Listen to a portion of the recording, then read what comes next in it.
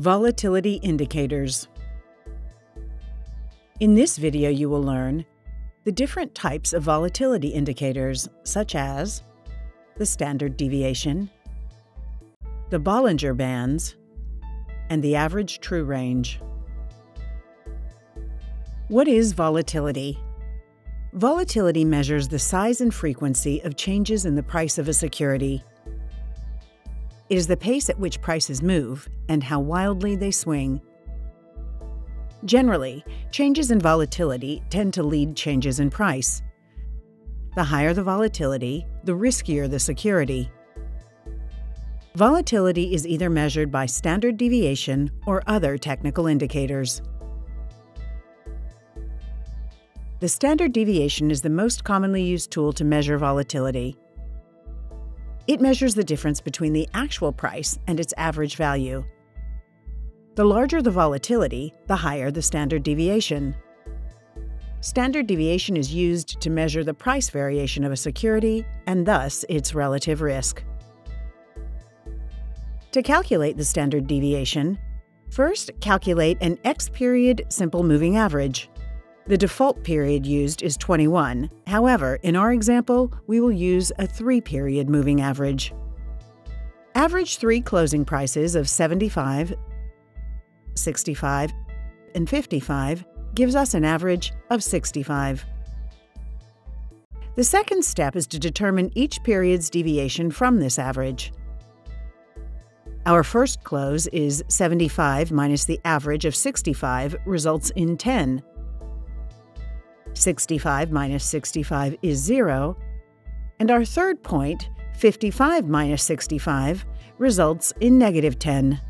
Next, we sum the squares of each period's deviation. Negative 10 squared plus 0 squared plus 10 squared equals to 200. Divide this sum by the number of periods used. In our case, 200 divided by 3. Finally, we calculate the square root of this result, and we get 8.16 as the standard deviation. Standard deviation provides an estimate for expected price movements and hence the risk of a security. Price moves greater than the standard deviation show above average strength or weakness. These moves are used to spot overbought or oversold price conditions. Another volatility indicator is the Bollinger Bands. This volatility indicator was named after its founder, John Bollinger. He wanted to create a dynamic price channel that follows price movements and accommodates for volatility at the same time. This indicator is made of 3 bands, where the upper and lower bands are plotted 2 standard deviations above and below a moving average.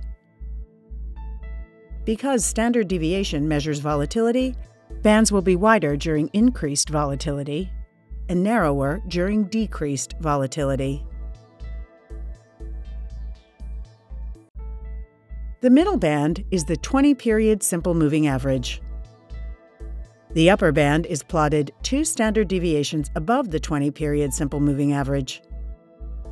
The lower band is plotted 2 standard deviations below the 20-period simple moving average. The most popular way of using Bollinger Bands is the squeeze. When standard deviation has low values, the bands squeeze and come near each other, implying low volatility. Low volatility begets high volatility. So when the bands squeeze, it provides a signal that a large move, up or down, is to be expected.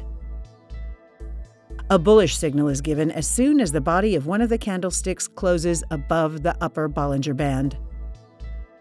A bearish signal is given as the body of one of the candlesticks closes below the lower Bollinger Band. One of the signals from Bollinger Bands is a W bottom.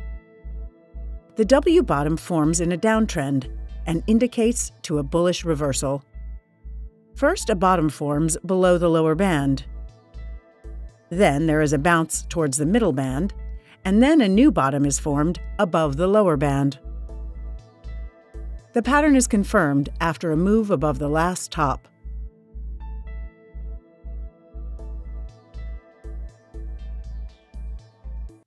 The M forms in an uptrend and indicates to a bearish reversal. First, a top forms above the upper band.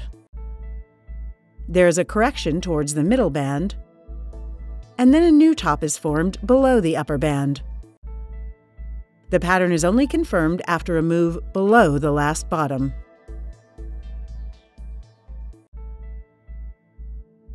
Bollinger Bands also show whether prices are relatively high or low. Reaching the upper or lower bands indicates the movement is far-fetched and a correction is expected. If, after reaching the upper band, prices cross below the 20-period average, the lower band becomes the target. If, after reaching the lower band, prices cross above the 20-period average, the upper band becomes the target. Walking the bands. During a strong trend, prices can move alongside the upper or lower bands with many touches without correcting in the opposite direction. This is what is known as walking the bands. Strong trending prices will fluctuate between the upper-lower band and the 20-period moving average. A crossing beyond the moving average alerts for a trend reversal to the opposite side. Average true range is another volatility indicator that was developed by J. Wells Wilder. Using a volatility formula based only on the high-low range will fail to capture volatility from price gaps. This is why Wilder created the average true range, to capture this missing volatility. The average true range does not provide an indication of price direction, just volatility. True range is defined as the greatest of the following values: current low minus previous close, current high minus previous close, or current high minus current low. The average true range is a moving average for a true range for a specific time period, usually 14 periods.